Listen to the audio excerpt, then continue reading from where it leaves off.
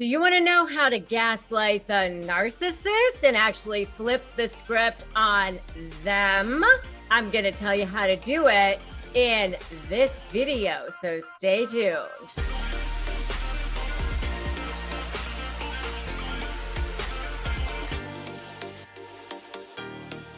Hey, I'm Rebecca Zung. I'm an attorney. I'm a narcissist negotiation expert. And on this channel and in these videos, I give you tips, tricks, resources, and secrets on how to powerfully negotiate with narcissists. And if that is something that you want to be able to do, I invite you to subscribe to this channel and hit that notification bell. So, all right, let's talk about how to flip the script on narcissists. They're always trying to gaslight you. How do you gaslight them? All right, so first of all, what is gaslighting? Gaslighting is a term that psychologists use. It is a specific type of manipulation where the manipulator is trying to get someone to think, or maybe it's even a group of people, to think that they're crazy. Basically, they're trying to get them to question their own reality, question their own mind, their own memory, their own perception. I have been the recipient of this. I've dealt with them. I've been the victim of covert narcissists myself, not as a husband, fortunately, thank God, but business relationships, and we've had a family member, and it's awful. It is a really, really horrible, horrific, horrible, traumatic experience. It is terrible. It comes from the new movie Gaslight. I think it was also a play where in that particular movie, the husband was trying to make the wife think that she was crazy, and he was blowing out the gas lights, and she was like, oh, wasn't that just lit? And he would say, no, it wasn't. And that's where it comes from. So, and if you want to know more about the 8 key narcissistic gaslighting phrases that narcissists use, you can definitely check out my video on that topic. So what I'm going to do here, though, is give you some ways to not technically have you make narcissists think that they're crazy, or actually manipulate them in such a way where you're, having them question their own mind or whatever. But I call it ethically manipulating the manipulator, where you're kind of stopping them in their tracks, where you are, shutting them down. It's a way for you to protect yourself and create your own boundaries. And it helps you in the negotiation process for sure. And if you are so ready to shut them down, give me a shut them down in the comments right now. All right. So one of the things that you're going to do is, this is especially really effective when you start to see them getting emotional. And you will see this happening, especially when negotiations start to get underway and when the relationship starts to break down, whether it's a business relationship or a personal relationship, and you are starting to go into that discard phase, that last kind of phase of a narcissistic relationship. That's when, it starts to be war. That's when you're either for them or against them. With a narcissist, it's always a black and white kind of a situation. And if you're against them, then you become public enemy number 1 for sure. So they will start to get very, very emotional. A lot of times that narcissistic injury gets triggered, that narcissistic rage comes flying out, and they can get very emotional. Sometimes they get emotional because they're also trying to trigger you. By the way, they do it purposely just to get a rise out of you because they want to trigger you.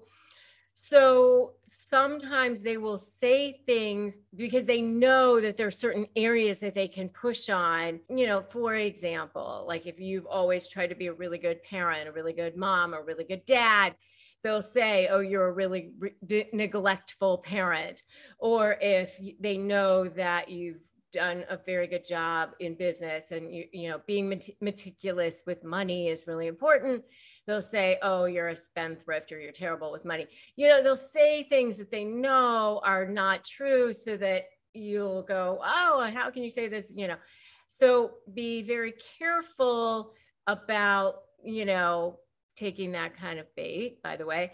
But so one of the things you can do when you see them getting emotional, or you find yourself getting emotional, is you can respond with things like, I understand that that is how you're seeing it.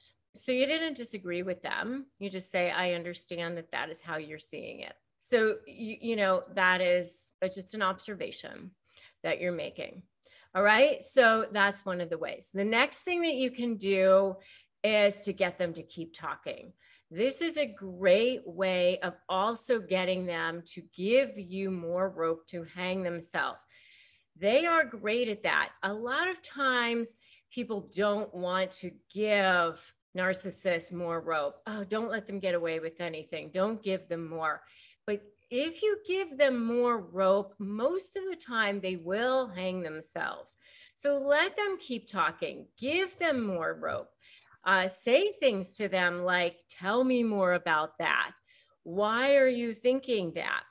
It will fluster them and they will start to realize sometimes how they are talking in circles and how maybe that what they're saying doesn't necessarily make sense. And what they are saying is kind of maybe not necessarily not in their best interests. And so it can sometimes be a good thing. And especially if you can get them to do it in writing, even better, because, you know, all writing becomes a potential trial exhibit. Good advice for you too to remember. Okay, so that's the second thing. And the next one, this last one is actually my favorite one because it is a great way to twist things around. And this is always ethically manipulating the manipulator. They are very, very good at manipulating. And this is just you ethically manipulating the manipulator. And this one is, I agree with you. You know, so if they say things like, you are horrible with money or whatever, you can say something like, I agree with you that that is your opinion. I agree with you that we are not going to come to a conclusion on this today. I agree with you that we are probably never going to see eye to eye on this. Something like that, so that you're not agreeing on anything here. You're just saying, I agree with you. And then the rest of your statement is not agreeing to anything that they're saying. But the beginning of what you're saying is, I agree with you. It really kind of confuses them because you're saying I agree with you, but then the rest of what you're saying is actually not saying you agree with anything. And it can be very confusing for them because they heard something, but then what is it that you actually said? So it is a really great way of gaslighting the narcissist, gaslighting the gaslighter.